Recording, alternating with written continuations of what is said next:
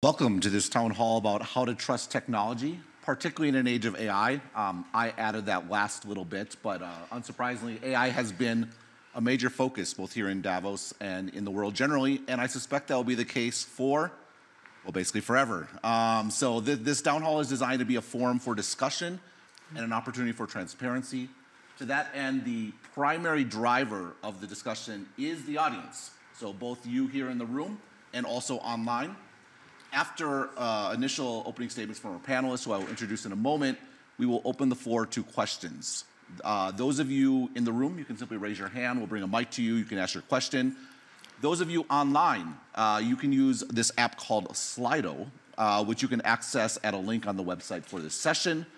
As a quick introduction to Slido, and as a way to sort of ground the discussion, there are two poll questions that you can answer right now.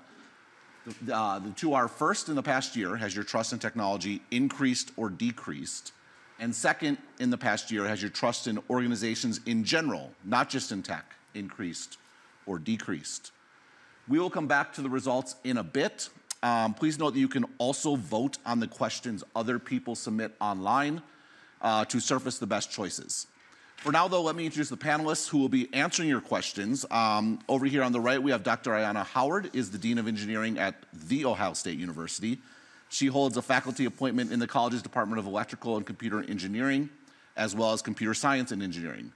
Before Ohio State, Dr. Howard was at Georgia Tech, and before that, NASA, where she worked on designing advanced technologies for future Mars rover missions. Dr. Howard's research focuses on AI, assistive technologies, and robotics, and I think all of those are certainly very pertinent to the broader discussion and the discussion for this panel.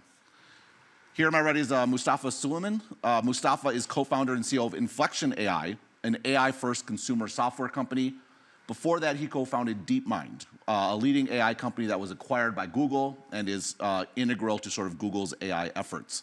As a part of Google, Mustafa was responsible for integrating the company's technology across a wide range of Google's products. Mustafa is also a newly published author of a book called The Coming Wave, published by Crown in the US September 2023. I think you can all guess what the book is about.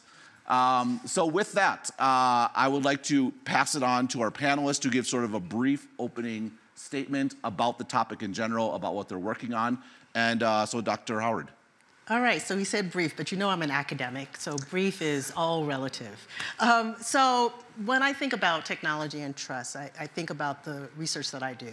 So back in 2011, my research was focused on how do you evaluate trust, human trust, with respect to robotics in high critical, time-sensitive scenarios. And so we picked emergency evacuation. And so we had done scenarios where we would have, like this room, and we'd have people interact, and the fire alarms would go off, and what would you do? You exit. As you exited, the building would be filled with smoke, and there would be a robot that would guide you to the exit. And we intentionally made the robot not go toward an exit. So you could see the exit signs, and we would have people go to other places. And what we found out over and over and over again, even when we introduced mistakes, even when the robot had bad behavior, people would follow the robot. And so when we looked at this to say what's going on, we actually found that people actually trust or overtrust technology in that they believe it works most of the time. And when it doesn't, that's when they then swing to the, oh, like airplanes should always fly. If they crash, okay, what's going on? It's the developers, it's the companies. We need a ban and make sure that no one ever flies again. And so we have this overreaction. And so really thinking about technology and trust is how do we deal with the mistakes, not necessarily the fact that we undertrust, we tend to overtrust in essence. Yeah, I think this is a critical topic for LLMs because we're still at the very earliest stages of developing these models. I mean, they are inherently probabilistic models. So as an intuitive grasp compared to the past wave of technology, it's very important to separate what we had software do in the past, which was you input some data to a database, and then you make a call of that database, and you collect pretty much the same information out of that database. Whereas here, of course, with LLMs, you can ask the same question of the model 3 or 4 or 5 times and get a slightly different response. And many people have referred to this as hallucinations. I actually think about it more as creativity. This is one of the strengths of these models, that they produce a wide range of different responses that you never anticipated before. And that's exactly the magic that we've always wanted software to produce. The downside is that our past mental model of default trusting technology, as you said, doesn't really apply in this situation. And so I think at this moment, we have to be incredibly critical, skeptical, doubtful, ask tough questions of our technology, and we can talk about the ways to do that today. I think there's two elements that will drive trust in this moment as we develop more consumer-facing applications. The first is, of course, the extent to which models are factual. It's IQ, right? And that's actually something that we can formally measure. So there are lots and lots of benchmarks today that try to evaluate the freshness and the factuality of models. And what we've seen in the last 3 or 4 years or so is that there's been a steady and quite predictable increase in the accuracy of the models as they get larger. The second component is the emotional connection that you have with a model. What is its EQ? Like, how fluent and conversational is it? How kind and respectful is it? Does it reflect your values or does it antagonize you? Is it formulaic or is it adaptive? And of course, many of us like to think that we're rational actors that make decisions based on knowledge and facts all the time, but in fact, we largely make decisions using our limbic system. And it's our gut that actually drives a lot of our decision making. And that's going to be the same in technology, especially now that LLMs are these dynamic, interactive modes. So we have to think very carefully about what values are in the emotional side of the model, who gets to oversee them, how are they programmed, to whom are they transparent and accountable. And those are the kind of skeptical and critical questions that we should be asking of all new consumer technologies. Dr. Howard, I'm actually quite curious, because you've worked in this field for so long, from robotics to AI, and this shift that Mustafa's referring to, going from being deterministic to probabilistic. How has that shifted or changed the way you thought about sort of these questions for both AI and robotics? Yeah, so I actually think around the human aspect. And so I just want to ask a question. How many of you have used, ChatGPT or Bard or some equivalent of that? Okay, that's, I would say, 100%. How many of you have used it in any form of function, like to actually do a job, do a work, Okay. It hasn't changed, right? We know that there's mistakes. We know that it's not perfect. We know that, lawyers put in briefs that are written by ChatGPT and they get slammed by judges because it's incorrect. It really hasn't changed. I think what's changed is that we now understand the risks.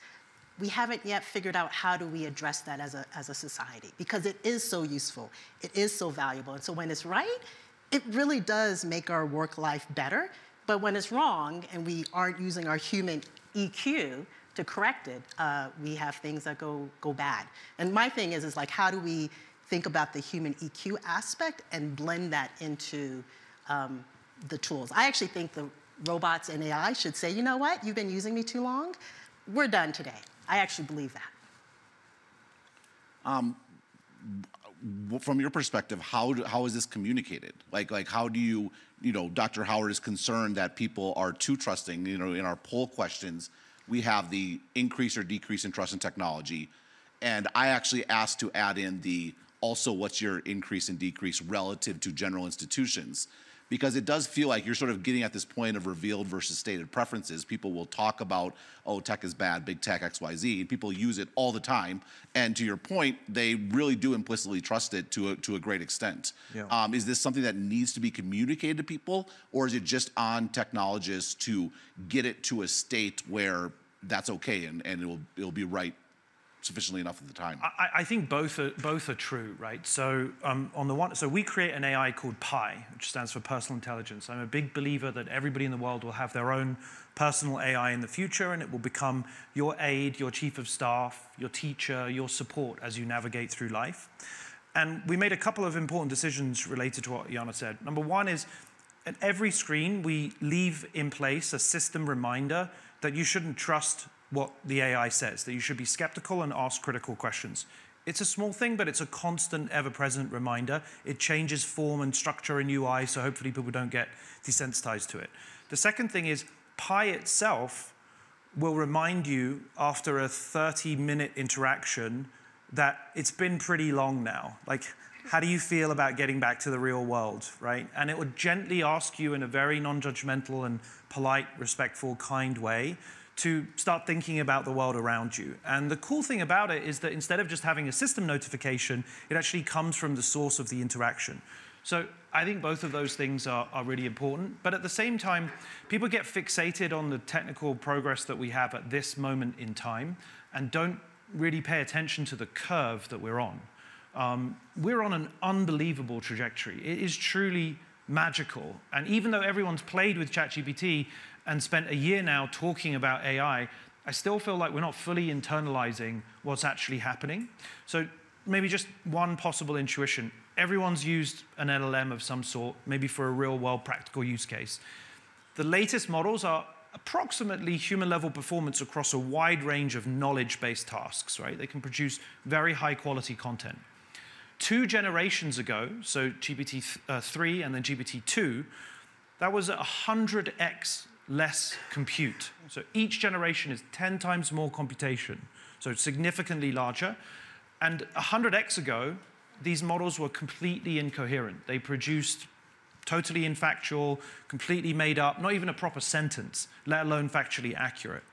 So you have to sort of try to extrapolate, when we train the next 2 generations, what capabilities are going to emerge, right?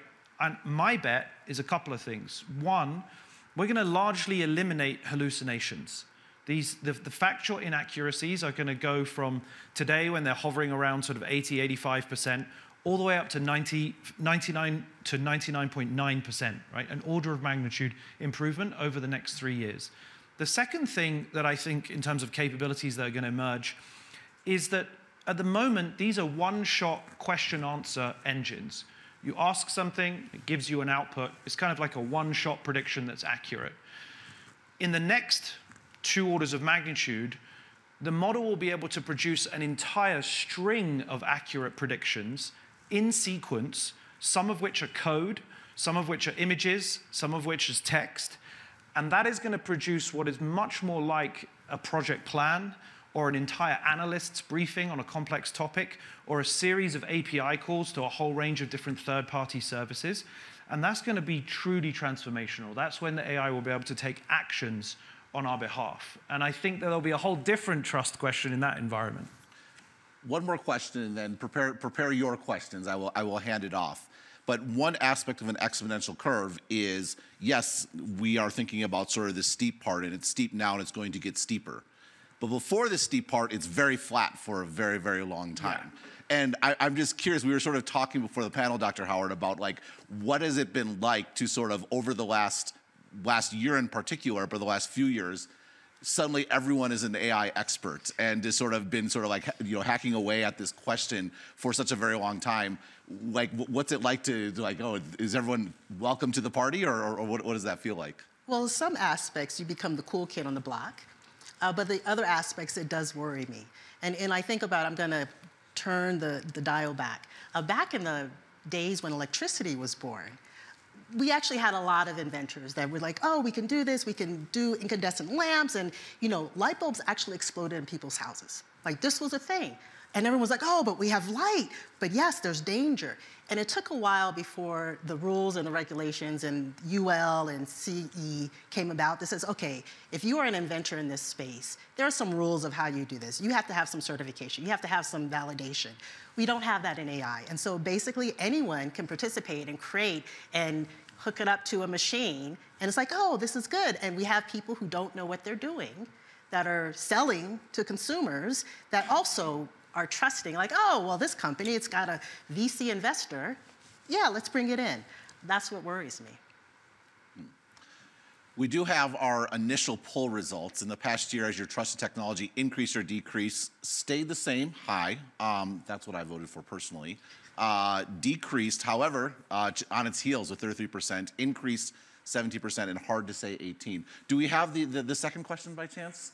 We might have to wait to get to that one, but it is interesting to consider what that might be, relative speaking. For you two, has the advent of these large language models, and I'm going to limit it to the ChatGPT era, because I think that's what is sort of awoke everyone else woke up to it. You two have been working on it for a very long time.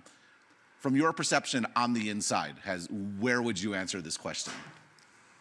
This is the organization one, but your trust in technology. I'm one of the weirdos who have been working on this for 13 years whilst it was flat.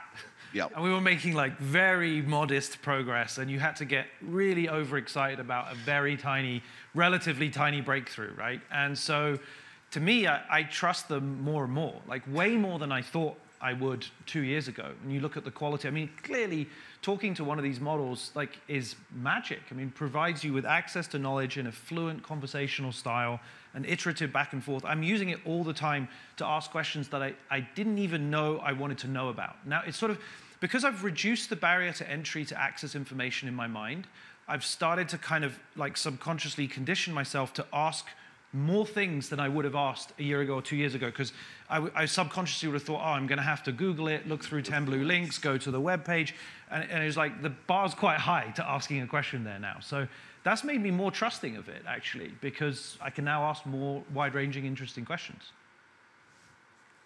More or less trust? Of technology? Yes. I'm actually more trustful. And I would say that, one, because I can query it. I actually know what it's doing. And I'm actually more positive of what's in the black box, because I know exactly what's going on. Right. So more of it's because I'm not worried about it explaining itself. And I understand the developers that are part of this, because we've all grown up together. Organizations, that's a whole nother question. Are there any questions in the audience? Yes, we can start here in the corner.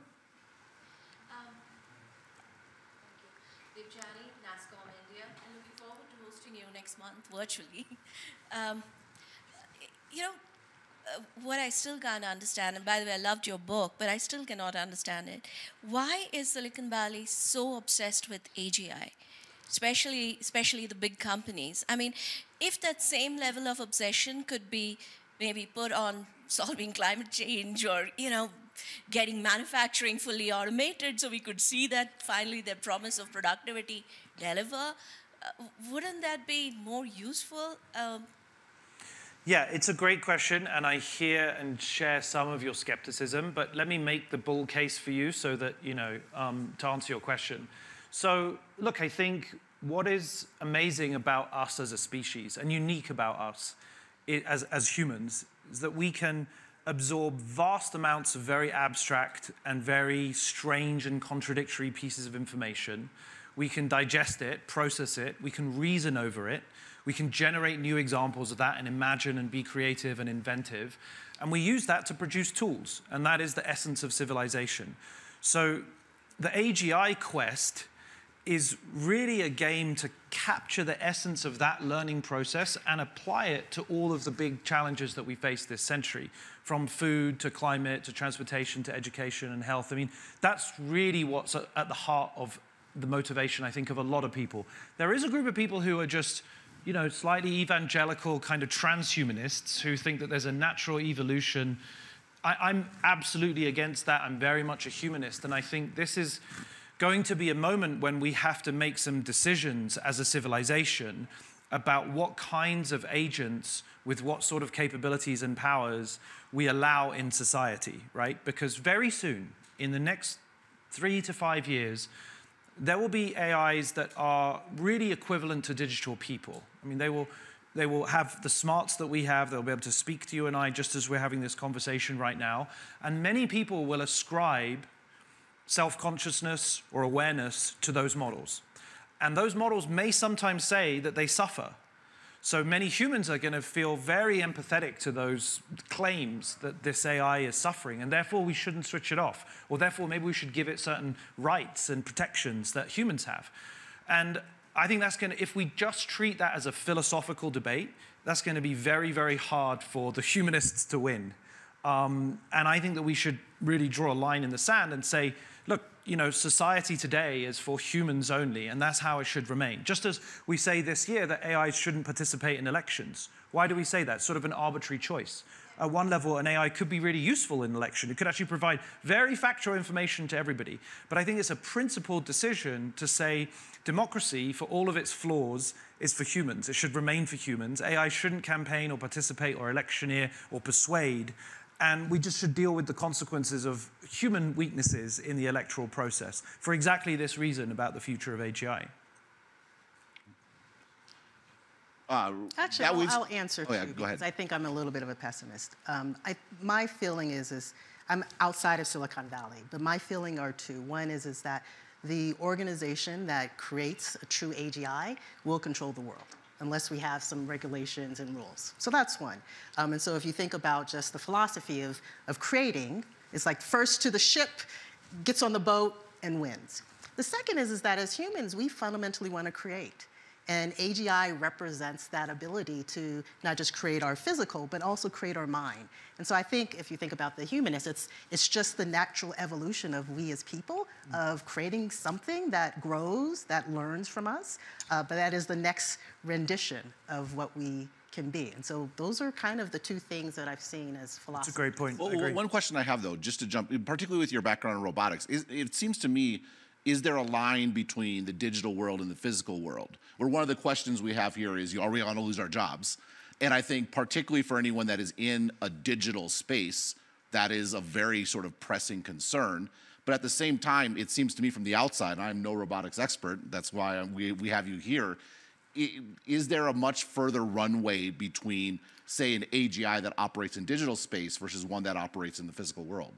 I think in terms of the function, yes, but I will say the worlds are starting to converge quite rapidly, like amazingly rapidly. It used to be I was a roboticist and AI folks, those were software people that actually did no hardware. And they would say, oh, your hardware, your robots are really stupid. And now we have a nice blend, especially with being able to connect to the cloud and actually learn almost in real time. So at some point, it's just not going to be a digital persona. It is going to be a physical. And we don't necessarily have the skills or tools to really think about what that world looks like. But there is the constraint, though, that you have to actually manufacture robots. Like, it's not like digital information where endlessly duplicated or something along those lines. I mean, what's your perspective? Yeah, no, I think you're right. That is a constraint, which means that robotics is sort of going to remain behind for quite a while. But I think, to Ayana's point, these fields are converging in a way that, I guess during this flat period of the exponential, they've been very separate. Like, they've sort of been enemies. It's like, robotics does symbolic reasoning, and if this, then that rules. And AI is trying to build learning systems, and now you're actually seeing them converge. So, I agree with you. Servo motors and physical infrastructure is going to always be a constraint. And that's going back to what we were saying about building on the shoulders of all of the cloud, investments that have been made over the last decade and all the devices we have. All of that distribution infrastructure enables this rapid deployment of AI. I mean, I think it's going to be the fastest proliferating technology in the history of all technologies. Let's take another question from the audience. Yes, right up here. We're one of the biggest risk takers in cyber insurance, and I think one of the reasons you trust AI is because you're good people trying to do good things. There's a lot of bad people who are going to try to do bad things, and legislation and rules and regulation aren't going to prevent them from doing it. So my question is, what is it that you would like to build in, or what are the risks that you see that we don't see in how to deploy this, not for the benefit of society? That's a great question. The reality is that the more centralized the model, the easier it is for some number of regulators to provide oversight. If it's completely open, in 5 to 10 years' time, when these models are 4 generations ahead, it's clearly empowering everybody, good or bad. So the fundamental debate in the community at the moment is, there's absolutely no harm, I think, today being caused by open source. And we should be accelerating it, encouraging it. It's been the backbone of software development for as long as software has been around. At the same time, there's a very legitimate question around when that point arises. And I think that's the dichotomy. Even in the centralized providers, APIs and so on, there is still going to be a lot of hard questions about how to interrogate these models, to limit their capabilities, to restrict them. I mean, it's almost like the kind of social media moderation question all over again, but in an even more abstract way, because these threats are described in time series data rather than in language and words. So, is there an aspect of the solution is actually going to be other AIs? I worry when people say that, because I think it's the silver bullet that people always say, and I think we shouldn't be a bit too complacent on that. Of course, there are going to be AI systems that help, and we already have, all kinds of pattern matching systems that are detecting insurance fraud, credit fraud. I mean, to the cybersecurity point, that's sort of the game as it is today. Definitely, it is part of that. But I think it is, realistically, it's also about experimental deployment. Like, you have to put things into production, expose them to the world to really identify their flaws and weaknesses. And I think that's actually been one of the great achievements of the AI community in the last 12 months, that everybody's got a chance to play with these LLMs, poke holes in them, demonstrate their weaknesses, publish papers on them, try and deploy them in certain applications that fail. Like, that's the correct model. And I think that we certainly can't slow down on the deployment or integration side. But I think in cyber, there's a move, for example, because you can't eradicate like 100%. And so there's a move towards zero trust. Like, assume that you're going to get hacked. Assume that there's bad actors. And so how do you design your processes, your frameworks to deal with that? In AI, there's really no standard of saying, okay, let's just assume the AI is bad. How do we design our interactions such that if we assume it's bad, what do we need to do on the human side? Or what do we need to do with the hardware? What do we need to do with X, Y, Z? There isn't an equivalent movement I haven't heard of. I think you're right, there isn't. Although, if you look at it, the standard that we expect from an AI system is much higher than what we'd expect from a human performance, right? So in clinical care and diagnostics, we already have models that can detect all kinds of radiology questions, or predict all kinds of acute kidney injury, sepsis from real-world data at human-level performance, but they don't get deployed because they have a much higher standard. Same with self-driving cars, right? The AI car has to be much more safe and reliable. So in a way, we do have, built-in skepticism of these models, but we certainly don't have zero trust. Like, that's for sure. I'll take a question from online. How can we trust technology if there are no policies behind it, or if we can't trust the policymakers? To what extent, I think it is easy for people to reach to government, reach to regulation. Is that the answer, or is there a better model or a companion approach to that sort of, which is itself its own centralization of a sort? So I wear two hats because I actually dabble in policy, at least with respect to AI and regulations. And I think we'll take out the trusting policy, or policymakers. Like, let's take that part out because it varies by country. But I think one of the things around policies and regulations is that it allows you to at least start off with equal footing of what is the expectation. And if companies or other governments violate that, there is a ramification. Now, some companies can pay, so it's like, oh, well, whatever. But there's still some concept of a ramification if you violate a policy or regulation. Right now, we have so many things going on. You have things in the EU, you have things in the US, you have things in Japan that are like sort of combined, but they're all slightly different. In the United States, we even have states that vary in regulation. California just released one versus a federal. That is a problem in terms of trusting the policy, because we don't have a uniform thinking process of what does it mean when we talk about regulations or policies and use of AI for the good of humanity. Yeah, I think that on the policy side, the curious thing about the models is that as they get larger, they get easier to control. And the policy that drives their behavior is also expressed in words instead of in code. Right. So that's quite a significant shift compared to the history of previous software that you're trying to control. Should all these companies, should they be exposing their full prompts just for like transparency reasons? Yeah, I mean, the prompt isn't the only way to control it. Like, it's actually an entire process of learning from feedback and so on. But, I think there's a pretty good case for that. I think the other thing is that you could actually look at the outputs, test the outputs, because you can ask a whole battery of test questions and evaluations. And I think what I'm starting to see is, rather than a formal legislative approach today, a lot of the governments are getting behind new evaluations for bias and fairness, or for, increasing the risk of biohazards, for example, coaching, somebody to create a bomb or something like that. Which, to be fair, you could look up on the internet right now. Which you can look up on the internet or your today. public library. Yeah, exactly. So the question is whether it makes that easier and reduces the barrier to entry in some dramatic way. But the good news is you can actually just stress test these models. And so there's going to be a battery of automated questions or attacks on the models, which I think will help give people a lot of reassurance. Oh, let's take another question from the audience. Yeah, right here in the center. So I'm interested, when you assess trust in a human individual. We generally use a framework that's built around capability and character. So how people do things and why they do things, or doing things and doing the right things. And then we take that and we put it in context, because trust is really only useful when it's contextual. So, no offense, but asking people if they trust organizations to do what, right?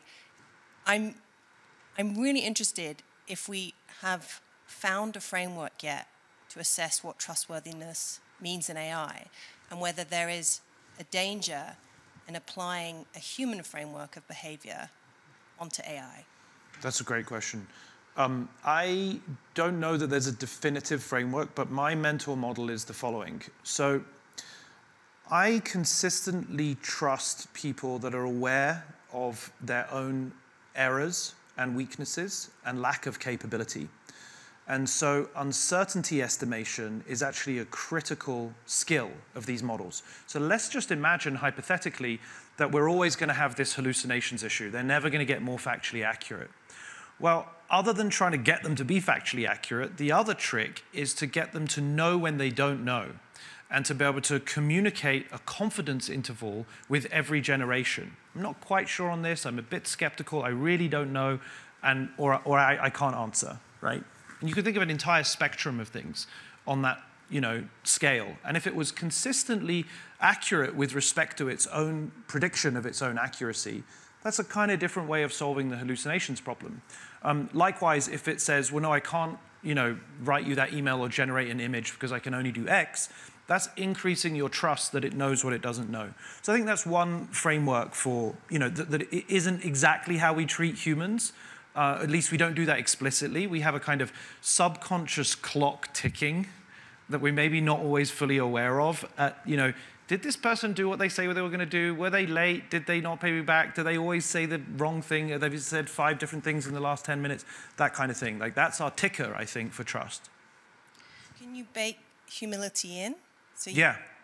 You can bake, because obviously the model is on a spectrum, right? It's constantly producing the most likely next token. So you can adjust its confidence interval to make it more self-doubtful. If you talk to Pi today, for example, on sensitive topics like a conspiracy theory or a breaking news story, so Pi has real-time information you can talk to about what happened at Davos yesterday or what's going on in Gaza. And if it's a sensitive topic that it's not sure about, or if there's a lot of conflicting information, it will often reserve judgment. And by default, we've actually made it quite cautious if it's sensitive or if it's conflicting. And that's a safer place to be. It's not as useful to the user if we were a bit more bold, but I think in the long term, it's the way that we try to build trust. Yeah, so I will just say, just on last note, there were 122 definitions of trust in technology. And so it is a moving target. And I think he's correct. One of the movements is not just about capability, but it's about capability and the interaction with the human. I think that's the one definition that is coming to, I would say, have more prominence in the whole trust technology area. There's an aspect, I think, of this framing, just sort of this discussion in general. And it ties into a bit of the regulation question, where why would you not want regulation, or why would you be wary of it? And I think the worry is sort of a classical one, which is what sort of benefits or capabilities become foreclosed that sort of never get developed. There's a question here, if it's anonymous, so I can call them very cynical, is say, why should we trust technology besides profit? How does it benefit humanity? And I think that one thing that occurs to me, I'd love to hear both your sort of take on this, is there an aspect, have technologists done an insufficient job talking about why this is a really big deal and people ought to be excited? And certainly we should be aware of and address the issues, but why is this so important?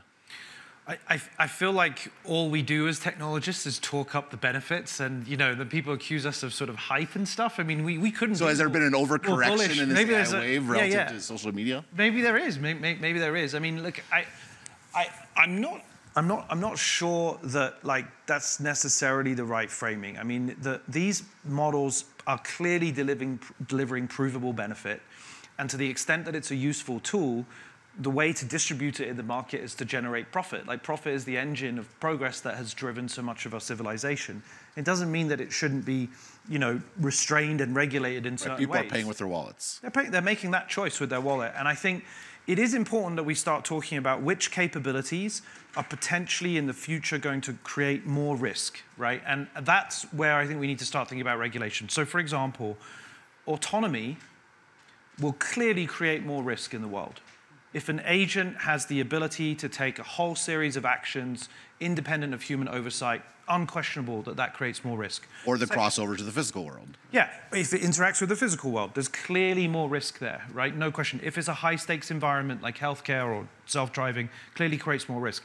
If the model has the ability to self-improve without human oversight or a human in the loop, it's kind of a version of autonomy, but if it can adapt its weights, learn new information, change how it operates without human in the loop, clearly has more risk there, like no question. If it is inherently general, right, clearly there's more risk. If it's trying to be good at absolutely everything simultaneously, it's going to be more powerful. So whereas the flip side of all those things, if it's more narrow, if there's more of a human in the loop, if the stakes are lower, so there's clearly a framework where regulation is going to have to intervene at some point in the next few years.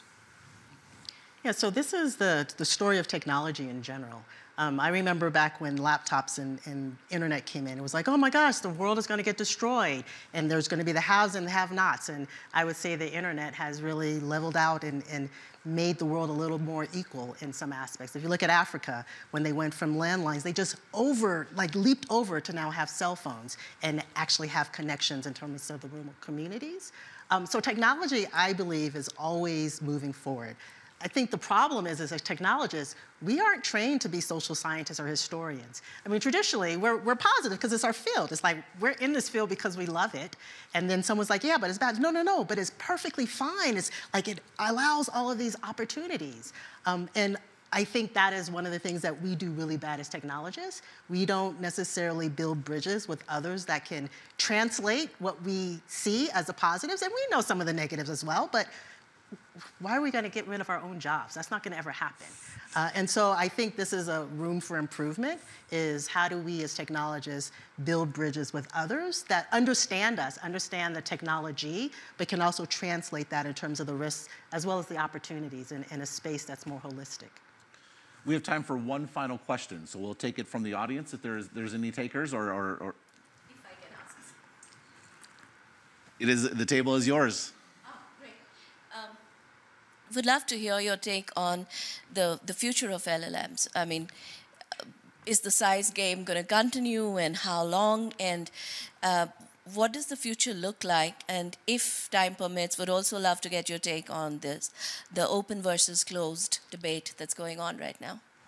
I think the short version is that the models are being evaluated against a threshold of human performance, and that's a fixed threshold. Like how knowledgeable I am, how creative I am, how empathetic I am. And yet the models are pushing through this curve over time, right? So that's one trajectory. Bigger happens to be better. But as with all inventions, once we achieve a certain state of capability, there's huge pressure to fix the same performance threshold and make it much, much, much smaller. So, today you can train a GPT-3 level capability model, let me just get this right, at 60 times smaller in terms of flops than the original 175 billion parameter model, which crudely means 60 times cheaper to serve. Every time you ask a question of it, you're paying that much less in computation.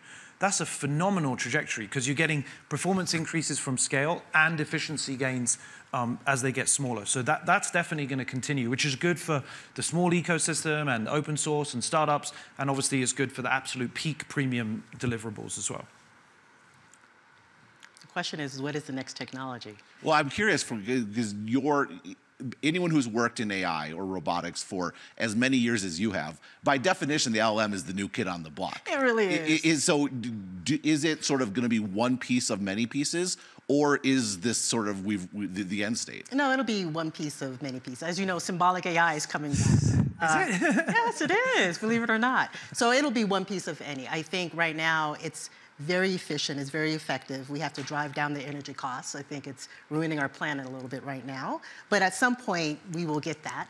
But it won't achieve what we really want. It won't achieve AGI necessarily. It won't achieve XYZ.